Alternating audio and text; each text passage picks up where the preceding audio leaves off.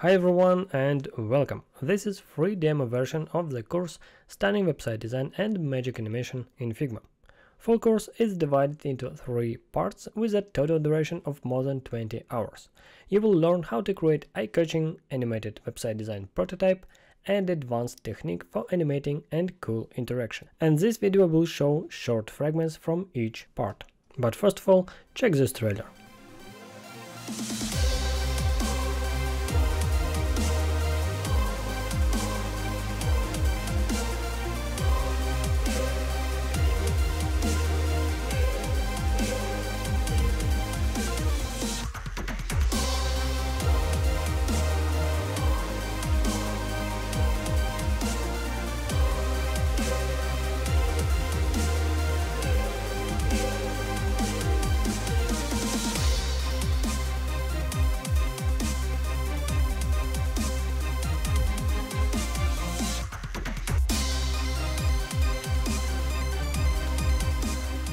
And now let's go to short fragments.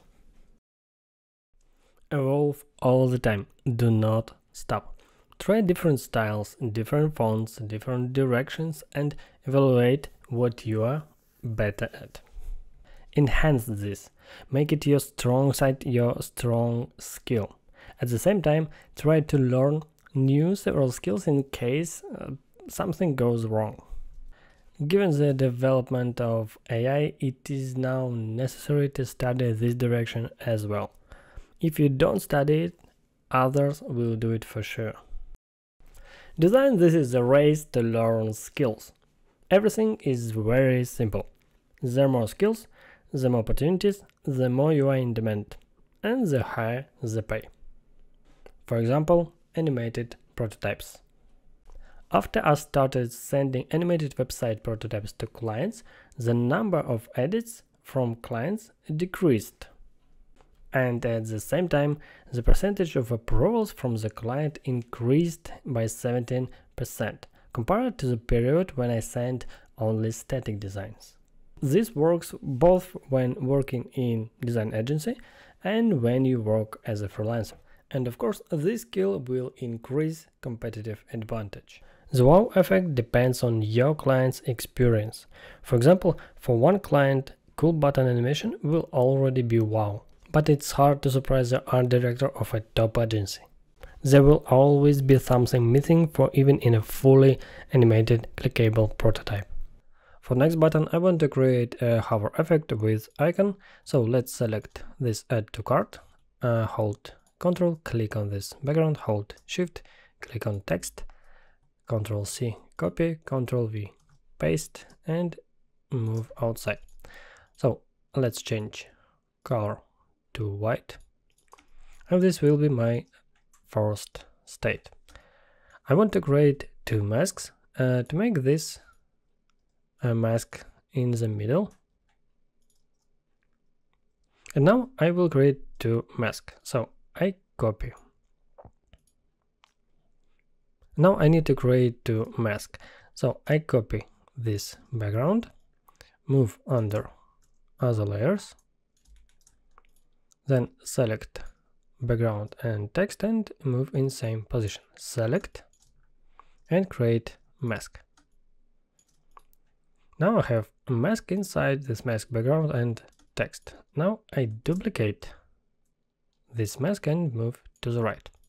And now I go in first mask, select rectangle with mask, and then move this edge from mask up. In second mask, I select rectangle from mask and move top edge down. Now if I match these groups, this text will be perfectly matched. So, and this will be my first state, and when I'm hover, this mask go up, and under this mask we will have icon. Now let's create this state with icon. So select background, copy, paste and move down. Now I want to create a simple icon, so let's select rectangle, make this rectangle, delete fill, add stroke with black color. Let's use stroke 2, then double click, select right top point, and with arrow move to the left, 1, 2, 3, 4. Select left point, move to the right with arrow, 1, 2, 3, 4. Then select these points with arrow, move down 1, 2, 3, 4, 5, 6, 7, maybe like this. Then I select pen tool and create a line, stroke 2 pixels. Now let's make it in the center. Then copy this line, move down, copy one more time, rotate, and now I have my card icon. Group, and let's rename to icon. So this will be my second state. Let's group, so it will be icon. Then I can rename this mask. This will be top, and this mask will be bottom. Now I need to create one more rectangle for mask. Copy this rectangle, paste, move to the left and move under other layers. Now I can place all these groups in same position. This state above these layers. Select all these layers, create mask. Now I have a mask, and inside this mask I have a group with icon, top and bottom. Then select and create component and add variant. Now I rename this button. Let's go to prototype tab and let's connect. It will be while hovering, smart animate, easy node, and duration 500 milliseconds. Now let's go to second variant, select top mask, and with shift and arrow move up outside this mask, select bottom mask, and with shift and arrow move down. This icon will be in same position, and for example I can change size for this icon. So go to first variant, let's hide this mask with title, select icon, with scale tool, change size maybe like this, then unhide top masks. Let's move this button to preview mode, and now when I hover we have this effect when this mask with text go up and down and icon increase size.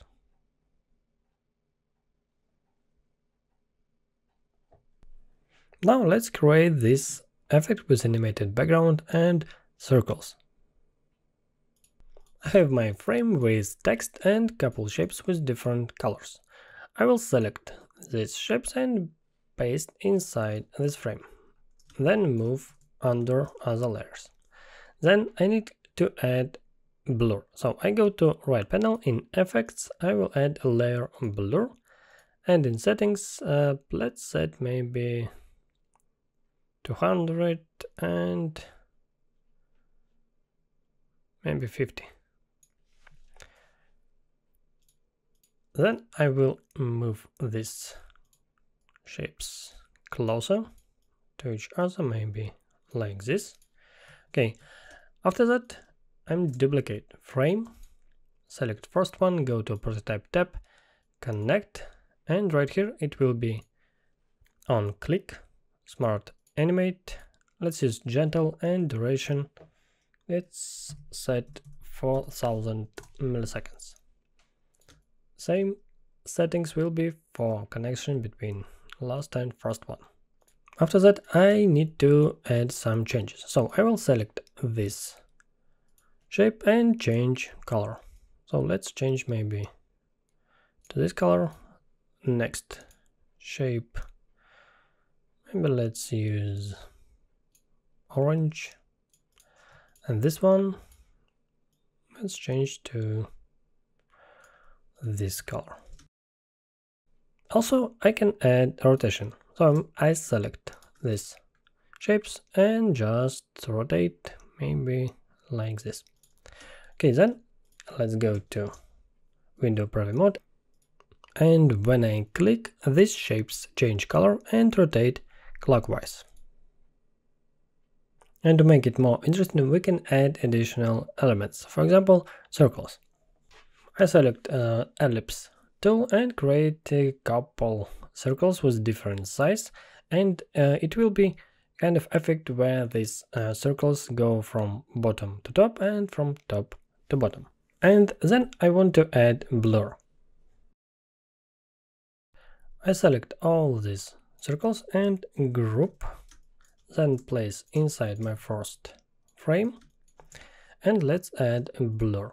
So I select with Control, select this circle, go to right panel, and let's change color to white. Let's change opacity maybe to 5%, then go to Effects and add background blur, and let's use maybe 24. Okay, and now I want to add this style, this blur effect, to all my other circles. So I select my circle with effect, click Ctrl-Alt-C to copy this style, then go to left panel, select all these ellipses and press Ctrl-Alt-V to paste this style to my objects. And animation will be looks like this, so these circles go from bottom to top with blur. So on first frame I will move these circles down with shift and arrow down, then copy, select next frame, paste and move the circles up. Again with shift and arrow up, I will move outside my frame. Then let's go to first frame and go to window preview.